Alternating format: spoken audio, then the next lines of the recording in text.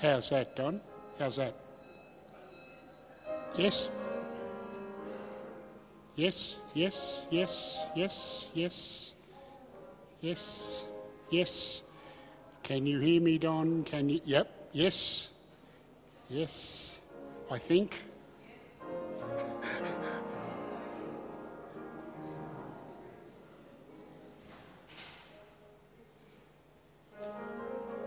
Yes, yes, yes.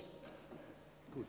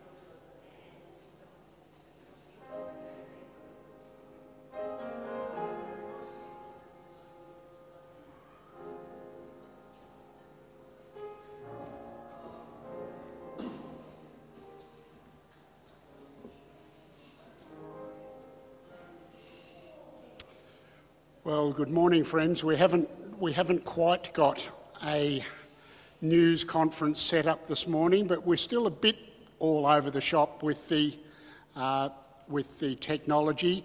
Hence, you've got a hymn book because I decided I wasn't going to take the risk of the listening song working because I suspect that it probably won't. So we're going to sing a hymn after the reflection instead of the listening song. In many faith traditions, September is used as the season of creation, a time to remember and be amazed by the wonderful creation that we see around us, above us and within us, both in the microcosm and the macro. At St Margaret's, we're focusing over the next 4 Sundays on flora and fauna this week, the cosmos next week when we're in the small hall. So I figured in a small space, let's focus on something really big. Climate and creation out under the flowering cherry tree, which may or may not still be flowering by that stage, given the pace spring is advancing at this year. And finally, in the first Sunday of October, a communion service and celebrating the blessings that creation and the cosmos bring us. So may the whole process over the next 4 weeks bring us closer to God and closer to our creation as we worship and reflect. For our acknowledgement of country, I want to do it in 2 parts.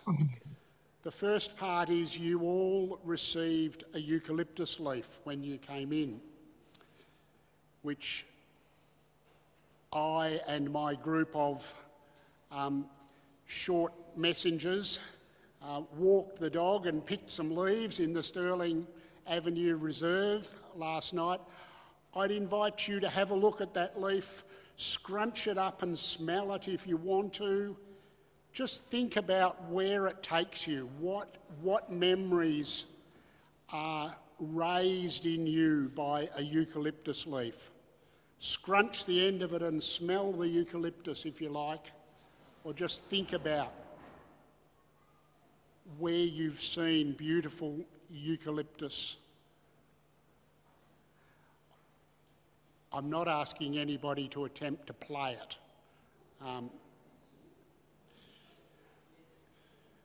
My reason for asking you to do that is that smells and sounds and shapes, and especially smells, take us to places and remind us of things.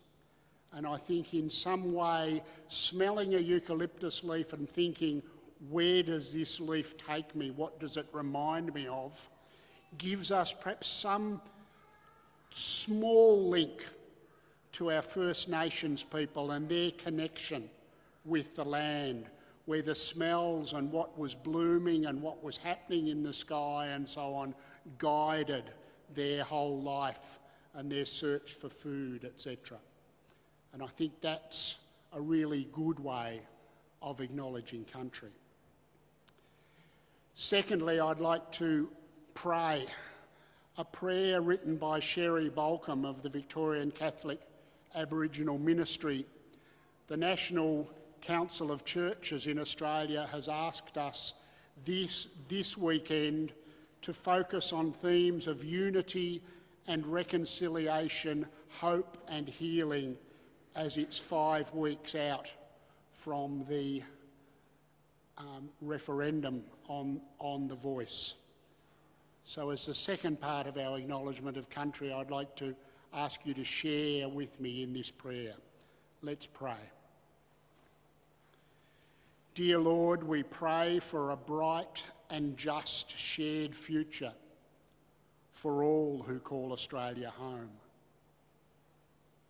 We ask that your grace of acceptance and compassion will guide us. Let the Creator Spirit lead our journey with the Aboriginal and Torres Strait Islander peoples of this land. May we share your spirit more deeply. May we celebrate the gifts you have given us. Help us appreciate the true harmony and peace, just as our old people did. Keep us strong, make us resilient, and remember us in this time, for now we have an opportunity to change our nation's history for the better. Walk with us as we enter into new chapters, and may we be one in your love. Amen. John, would you like to bring us our notices?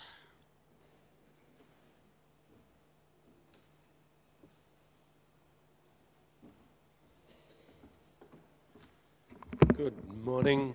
As Simon mentioned, we're in the small hall for worship next Sunday at 10:30, but that's because Holy Cross have their patronal festival, their 60th anniversary festival, which is starting at 9:30 in the church and includes the bishop and other dignitaries and confirmations and all sorts of bells and smells. And our Good Faith Choir will be participating in that worship. So a lot of St Margaret's people will be in that service. And then after the service, there'll be a lunch in the hall celebrating the 60th anniversary with guests from all over, people who've had an association with Holy Cross over the decades. And Don and Margaret will be there as honoured guests for their association with Holy Cross. But the point is, you are all actually invited to that lunch. Holy Cross would love as many people to go to the lunch as want to go, and as well, of course, you don't have to come to our 10:30 service. You can be all the time in the Holy Cross service if you want the bishop and the bells and smells, and the Good Faith Choir. But the point is, if you're going to lunch, it would be Holy Cross would like to know so they can cater, and they're also wanting people who can volunteer to bring along a dish. So I will ask people at morning tea if you're going or not. And yes, but then the next service is a joint service on the 24th of September Amy Juna has been doing wonderful stuff in preparing that liturgy. It's going to be a great service. And although there won't be as many blossoms, it also means there'll be less bees. So that's a good thing. So that will be at 9:30 as normal. This time we're with Holy Rosary as well as Holy Cross. And again, we'll have a nice morning tea after the service. But also on the Saturday night, we are having a Kiribati Connection concert at which the Ramon children will be singing and dancing, and we're also hoping the Papua New Guinea choir will be there. So it will be a great weekend, we hope. And that's it. Thank you. Better not take your sermon. No, you'd better not take my notes, John. I would be rushing after you. Also, Friday night is Fork and Talk. If you're going to Fork and Talk, can you let Kay Beaton know and negotiate with her as to what you want to bring? Our call to worship, please join with me. In desert and bushland, mountain and water, we see the signs that God is with us. In grass that grows through cities of concrete and brick, we see the signs that God is with us. In the faces of the people whom God so loves, we see the signs that God is with us. In our brokenness, there is the hope of wholeness. In our emptiness, there is the hope of fullness. In our death lies the hope of resurrection life. This is the word in Christ to us. The flame of the Holy Spirit lives in this place and travels with us. Amen. For our first hymn, we're going to sing An Abundant World, which you know because it's to the tune of There's a Light Upon the Mountains. And I thought that its images of possums, crabs, rosellas and magpies are very apt for our celebration of flora and fauna. So let's sing.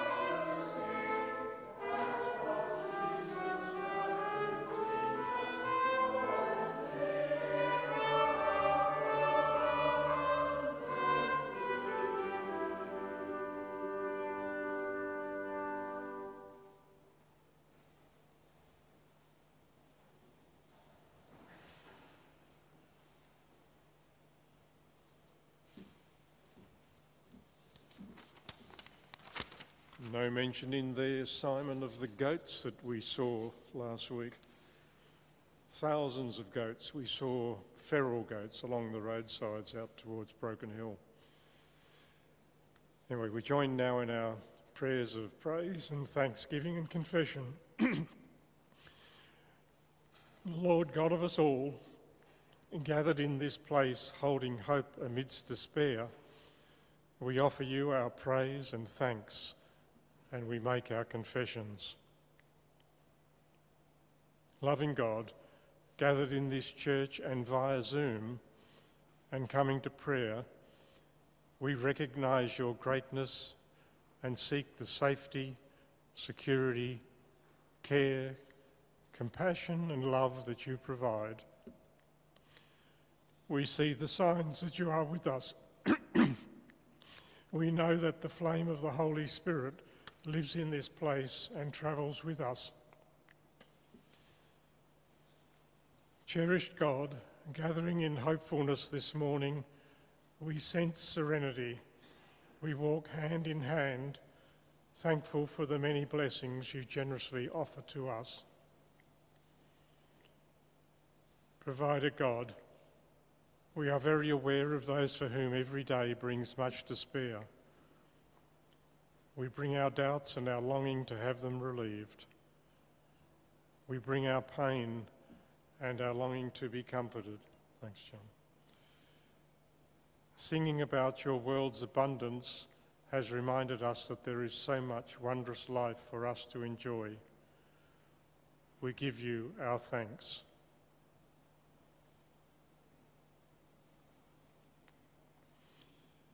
Lord, we have much to confess.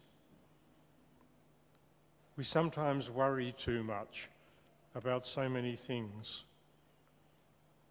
We worry about what lies ahead for us and our families.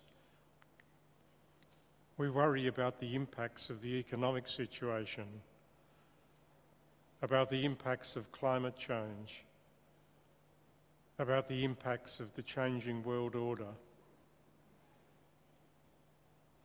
We know that despite the importance of all those things, we sometimes perhaps need to focus more on the positives in our world. So we confess our failure to properly balance the good and not so good things about our lives, our failure to properly appreciate the good things that others might not have, our tendencies to complain about the disappointments and difficulties in our lives more than giving thanks for our blessings that you provide.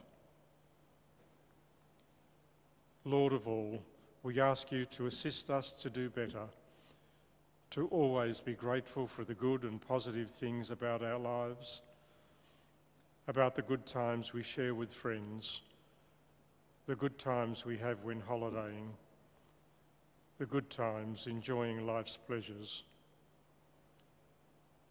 Blessed Lord, knowing that you forgive us for our sins and filled with gratitude for that forgiveness, for the many blessings we receive from you, for the fresh good opportunities you provide to us, we give you our thanks. Living in the knowledge of your forgiveness and your love, we remind ourselves once more of the words of assurance we have already sung this morning. There's a world that's full of wonder, so much life for us to see. That's what Jesus tried to teach us. Go and live abundantly. Amen.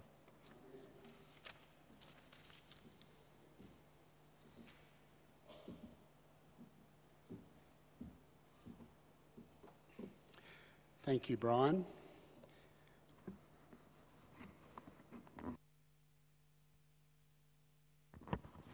Now, I don't know whether there are any children who'd like to come and listen to a story. And the large children will be able to follow it on the screen.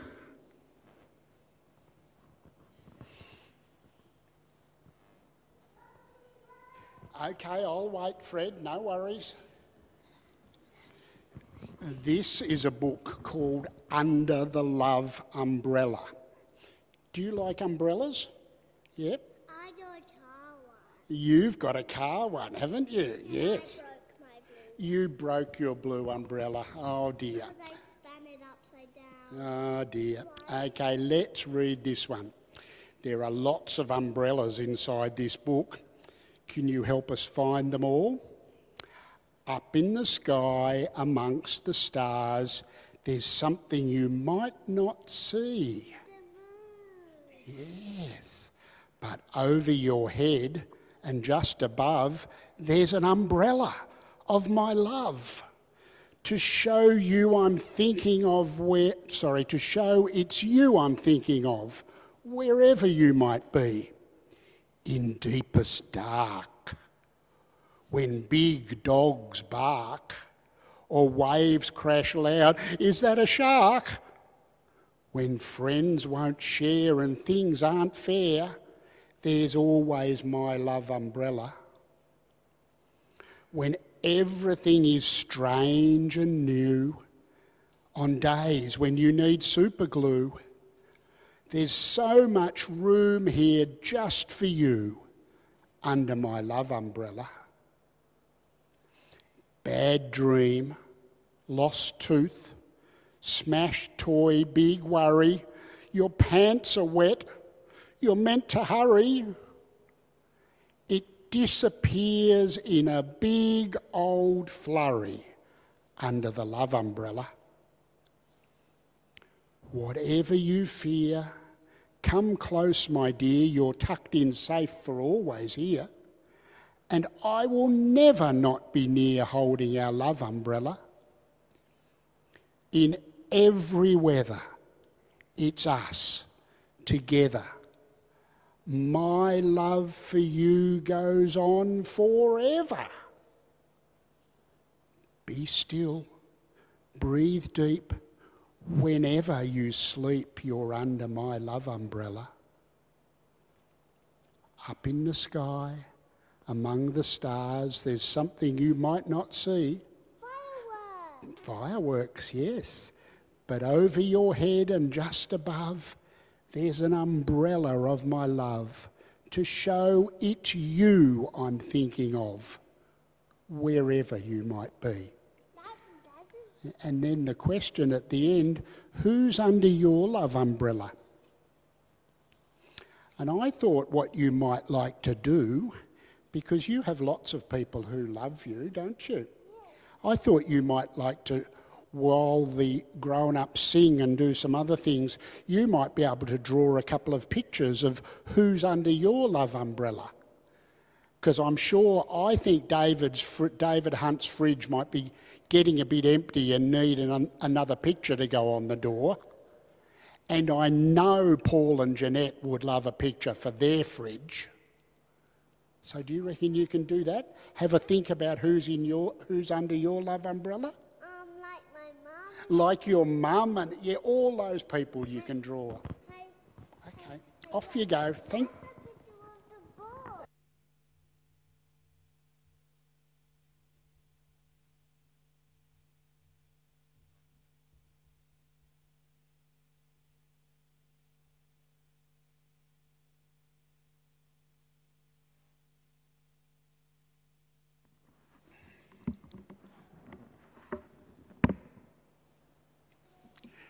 There's something about children's books, I reckon, about good children's books.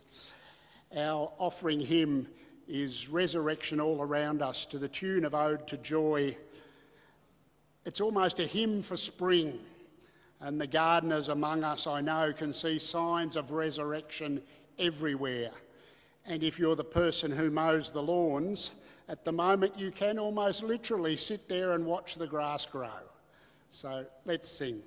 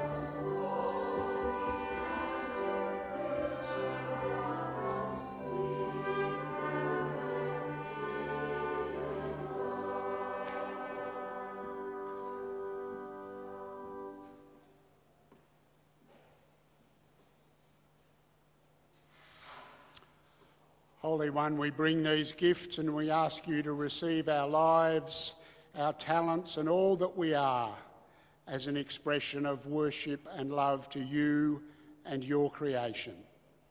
In your name, amen.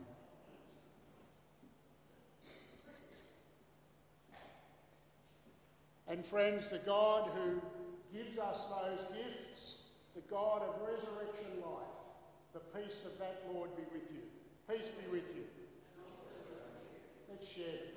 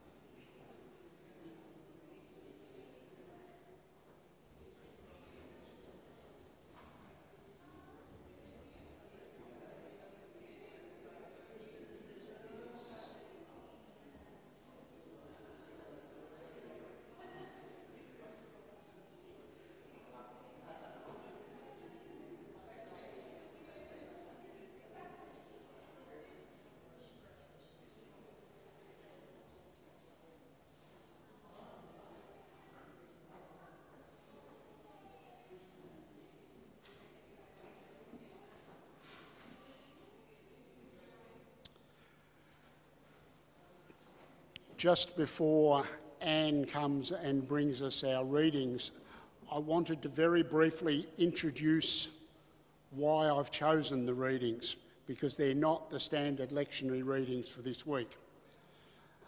The first one is a lectionary reading, but it's an alternate lectionary reading from Psalm 119, which, as I'm sure you know, is the longest psalm in the Psalms, and it was originally designed to be sung.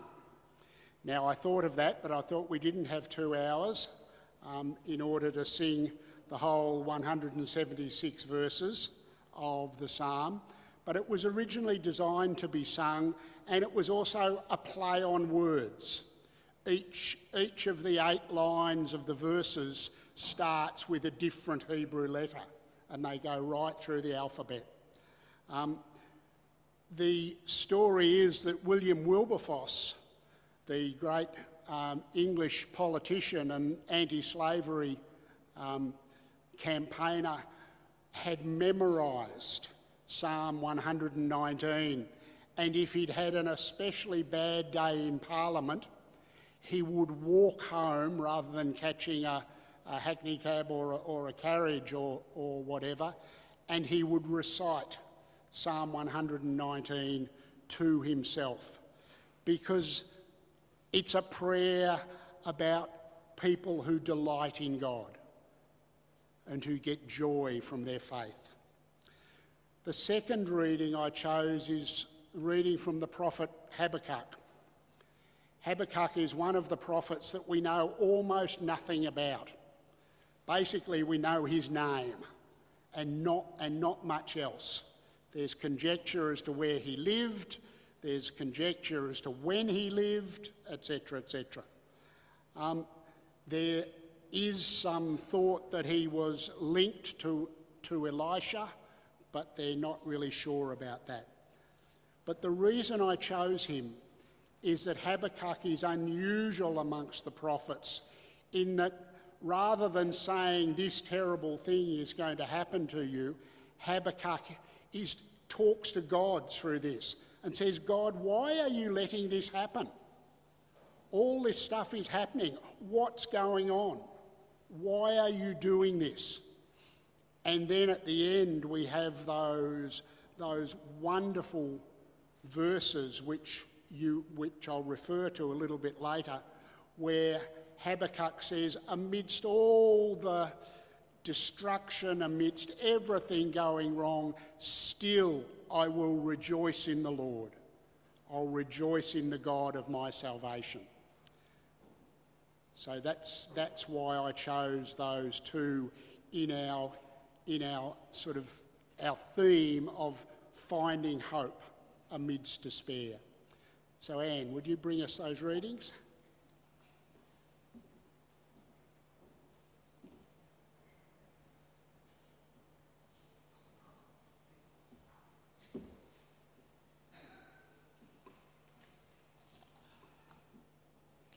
Our first reading comes from Psalm 119, verses 33 to 40.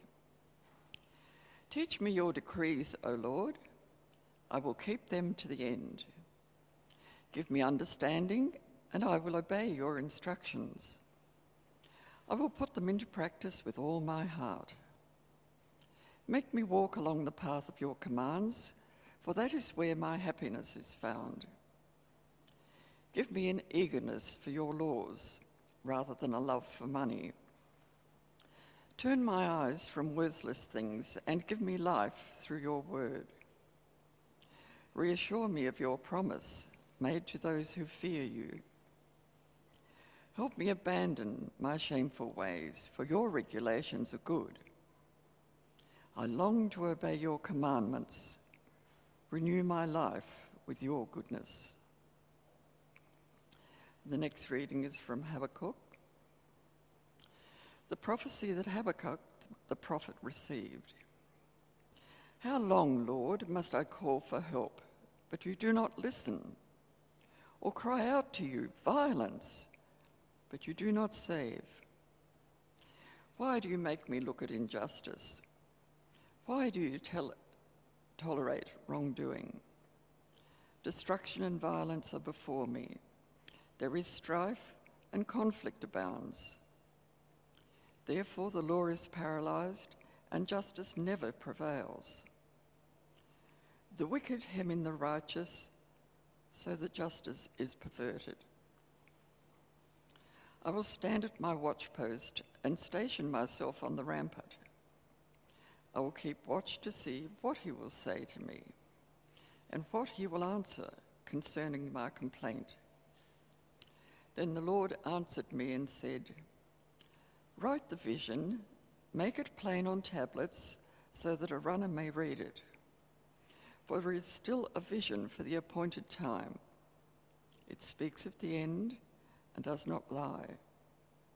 If it seems to tarry, wait for it, for it will surely come, it will not delay. Look at the proud. Their spirit is not right in them, but the righteous live by their faith. I heard, and my heart pounded, my lips quivered at the sound. Decay crept into my bones, and my legs trembled. Yet I will wait patiently for the day of calamity to come on the nation invading us. Though the fig tree does not bud, and there are no grapes on the vines, though the olive crop fails and the fields produce no food, though there are no sheep in the pen and no cattle in the stalls. Yet I will rejoice in the Lord. I will be joyful in God my Saviour. The sovereign Lord is my strength. He makes my feet like the feet of a deer. He enables me to tread on the heights. This is the word of our Lord.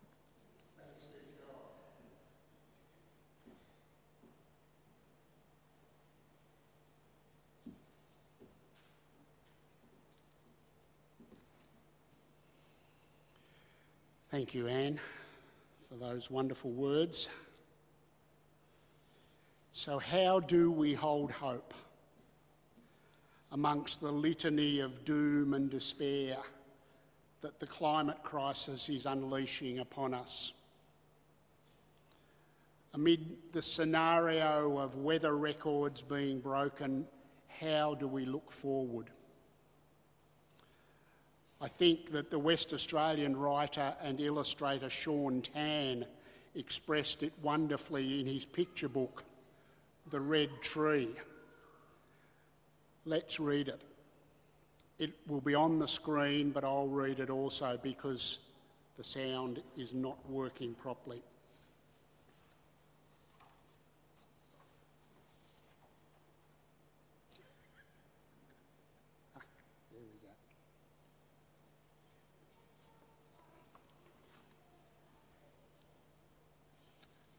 The Red Tree by Sean Tan. Oop, hang on, we've gone the wrong...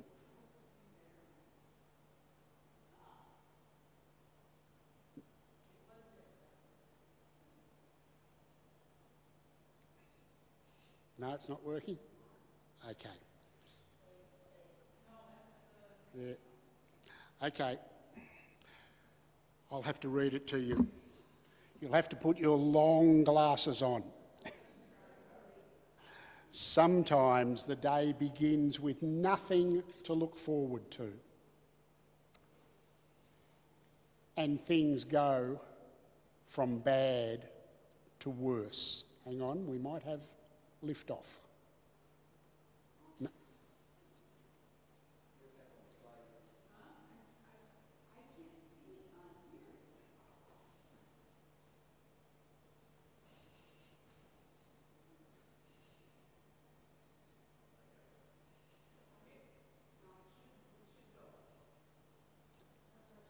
The first slide is very slow because there's... Okay.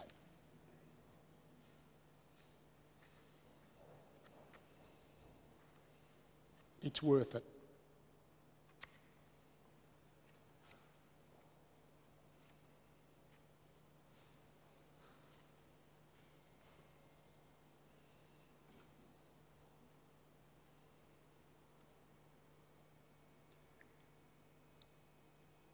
Sometimes the day begins with nothing to look forward to.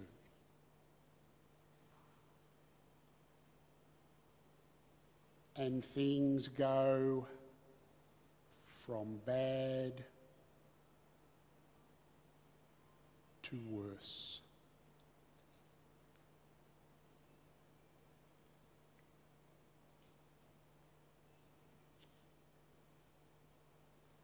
Darkness overcomes you.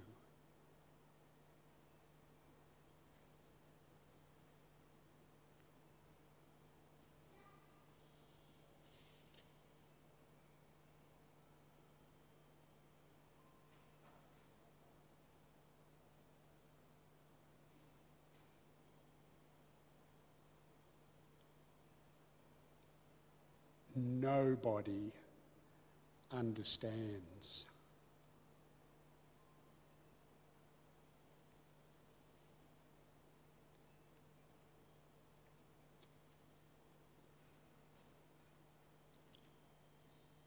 The world is a deaf machine.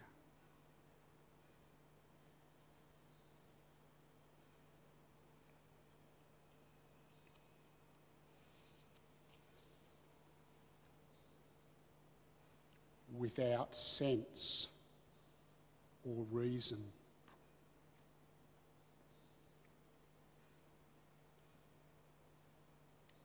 Sometimes you wait and wait and wait and wait and wait and wait. But nothing ever happens. Then all your troubles come at once. Wonderful things are passing you by.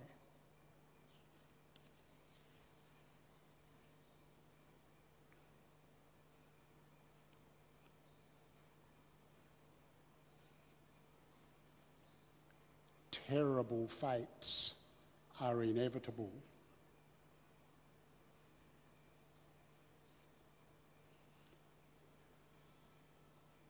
Sometimes you just don't know what you're supposed to do or who you're meant to be or where you are.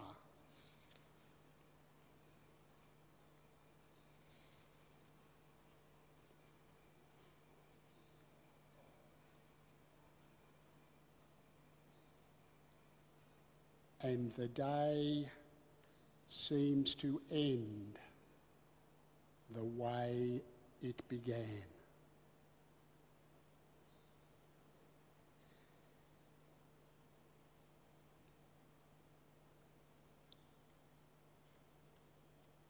But suddenly, there it is.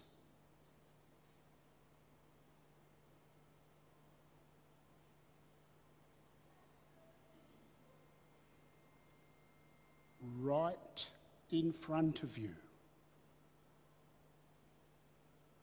Bright and vivid. Quietly waiting.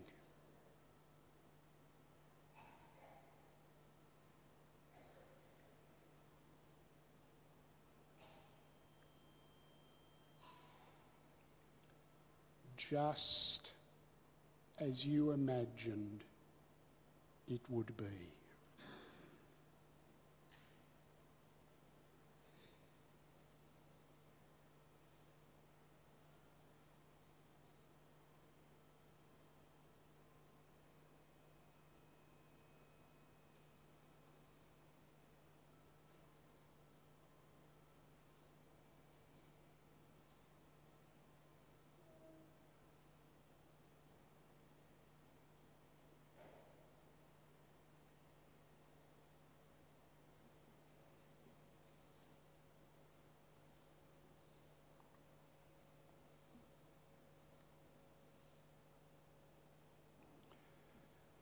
So how do we find our own red tree?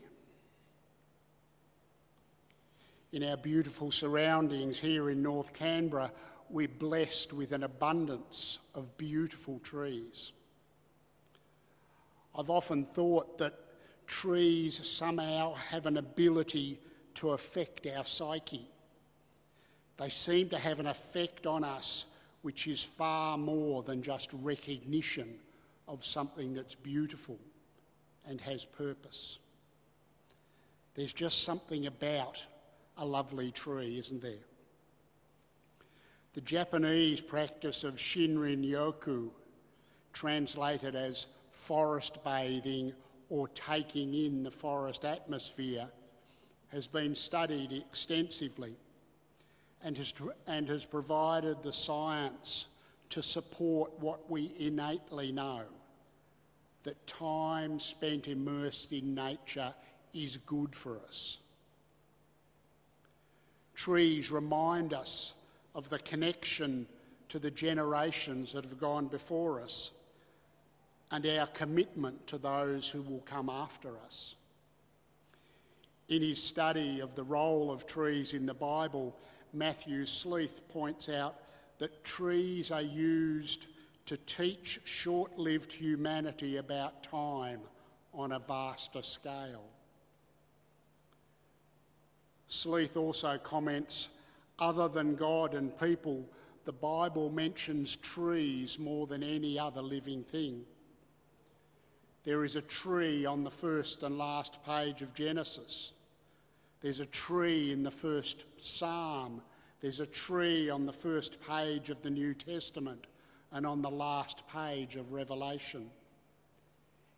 Every significant theological event in the Bible seems to be marked by a tree.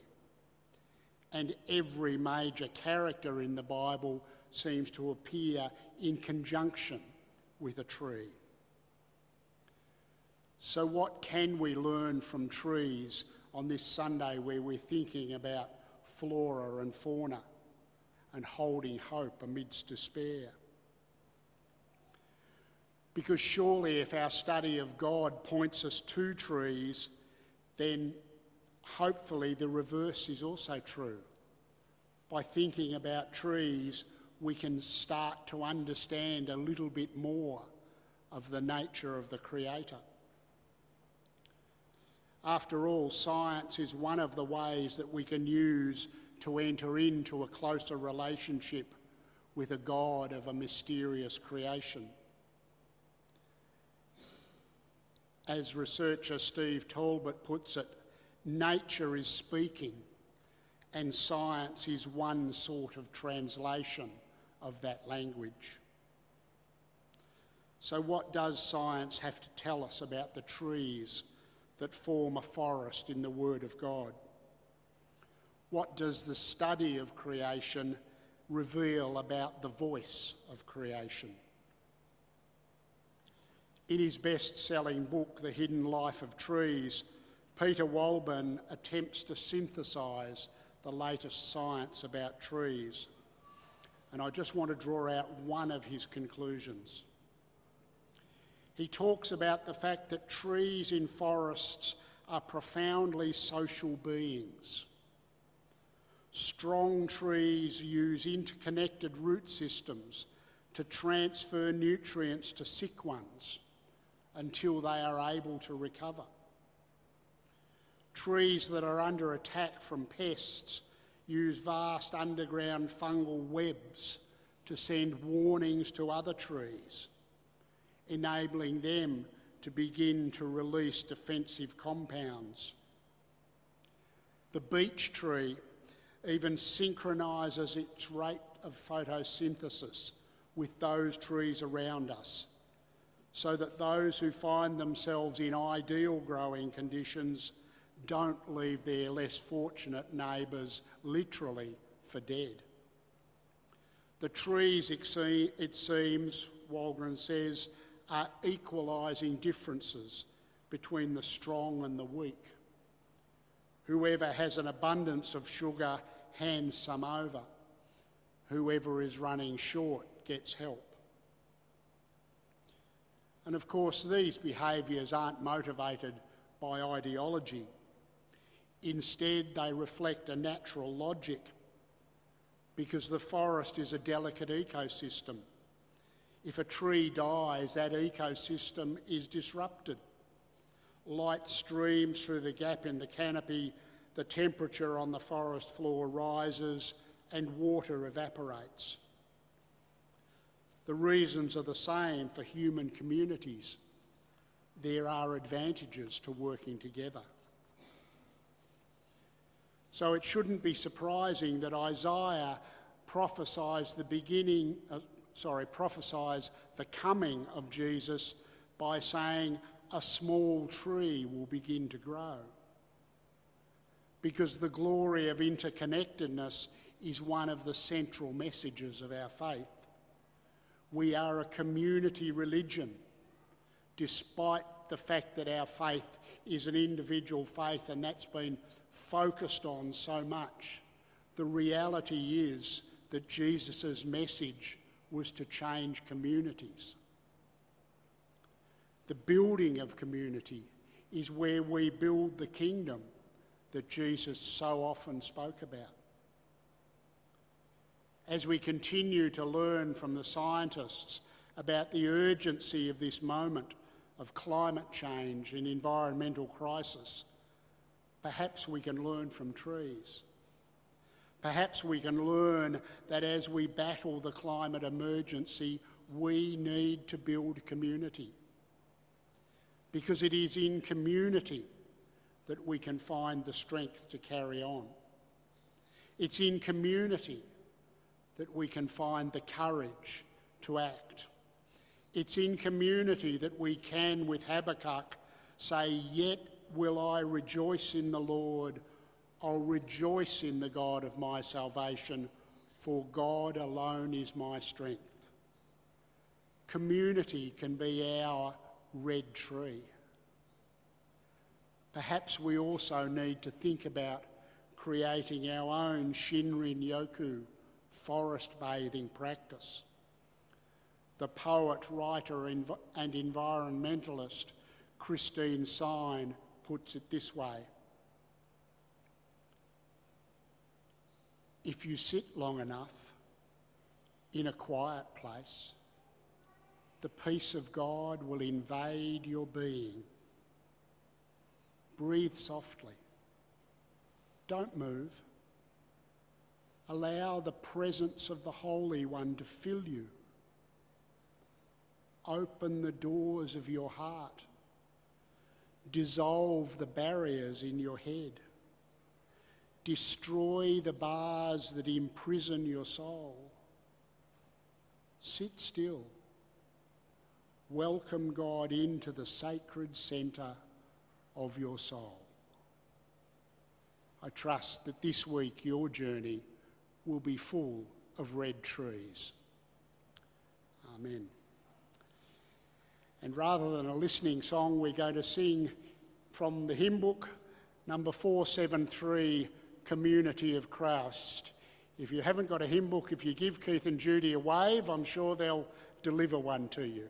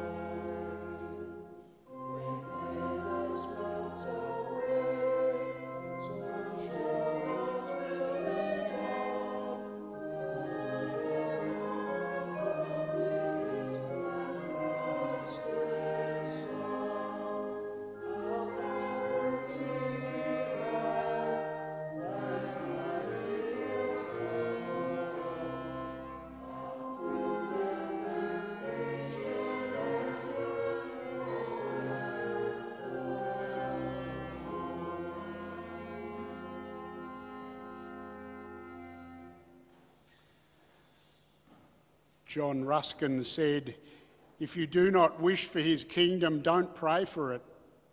But if you do, you must do more than pray for it, you must work for it." I wonder if there are things in your lives or in the lives of our community that you want to identify now.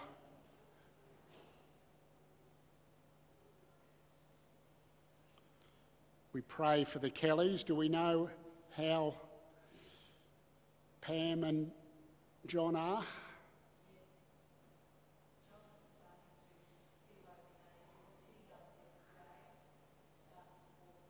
Starting to walk around? Great.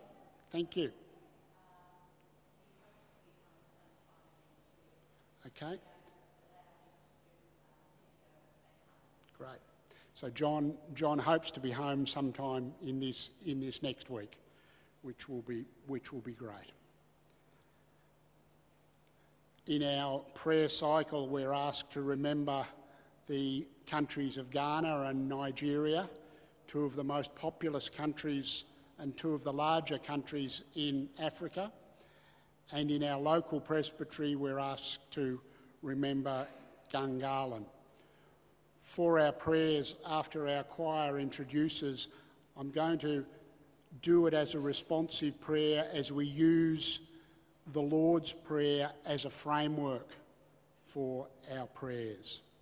So, let's pray.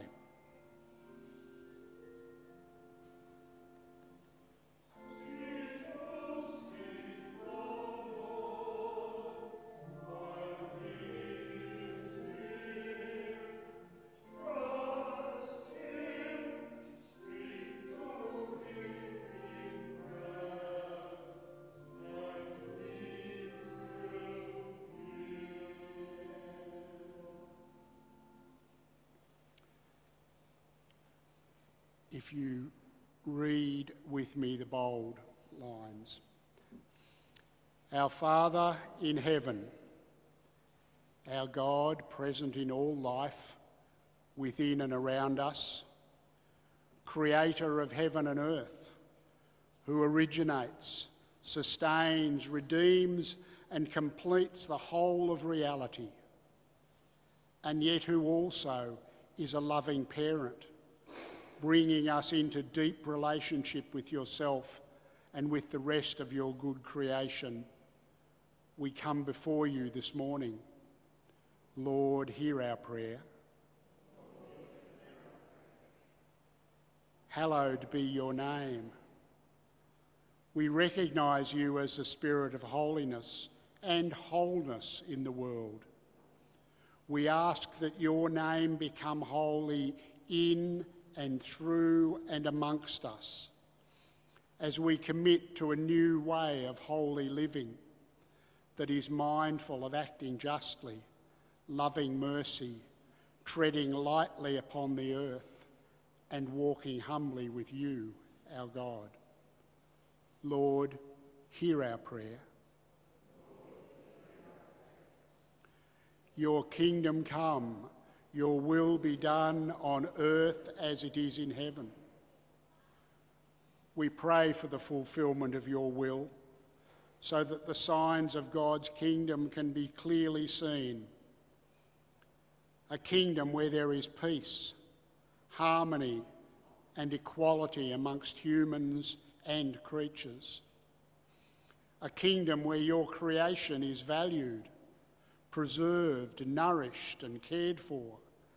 A kingdom where we are strengthened by God to live faithfully on this earth, building sustainable communities with foundations of right relationships and living in harmony with nature. Lord, hear our prayer. Give us today our daily bread.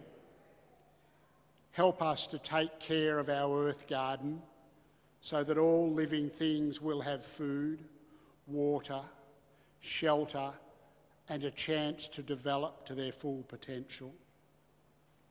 Help us to be content with a simpler life, being thankful for your gifts to us of what we need.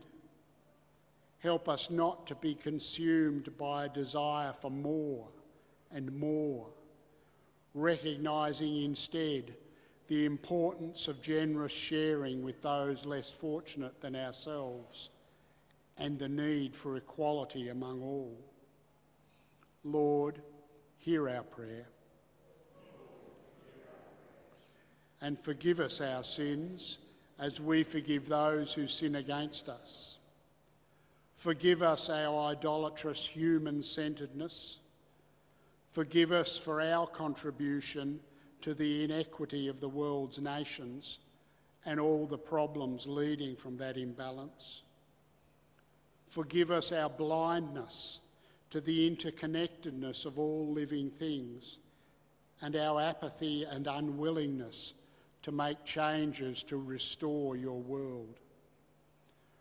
Relieve us of our greed and our desire to exploit the earth's resources and guide us into a right relationship with all your creation. Lord, hear our prayer. Save us in the time of trial and deliver us from evil. There are many trials upon us now, Lord. The COVID-19 pandemic effects are still being felt across the globe. Weather events brought about by climate change bring destruction and death. Wars and violence and terrorism ruin families, communities, countries, and our common good. Illness in all its forms affects and constrains those we know and love. In spite of our complicity in not loving our neighbours as ourselves, we ask that you would preserve us, save us and keep us.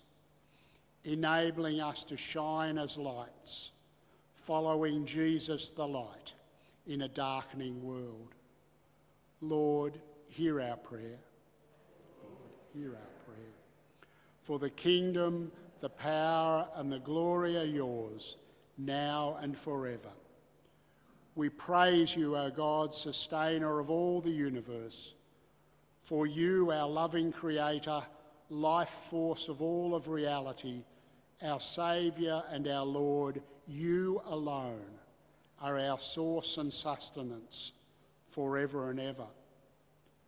We pray that we may love what you love, and that we will not only pray but live, giving our lives to your praise and glory.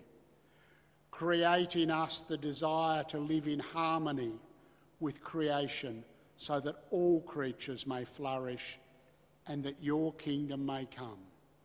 Lord, hear our prayer. Lord, hear our prayer. Amen. And our final hymn, I'd invite you to stand as you are able, is called Spirit of Love, a Shirley Murray hymn, and it uses the image of a weaver combining everything into threads of community.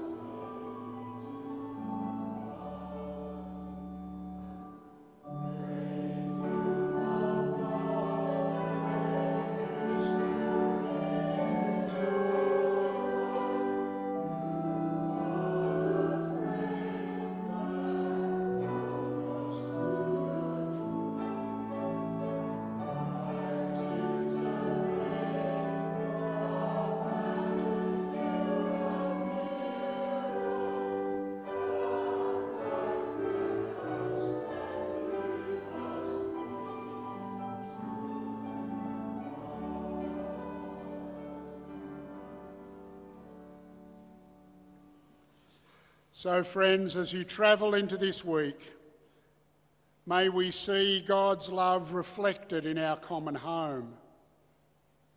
May we be energised to see God's image in all creation.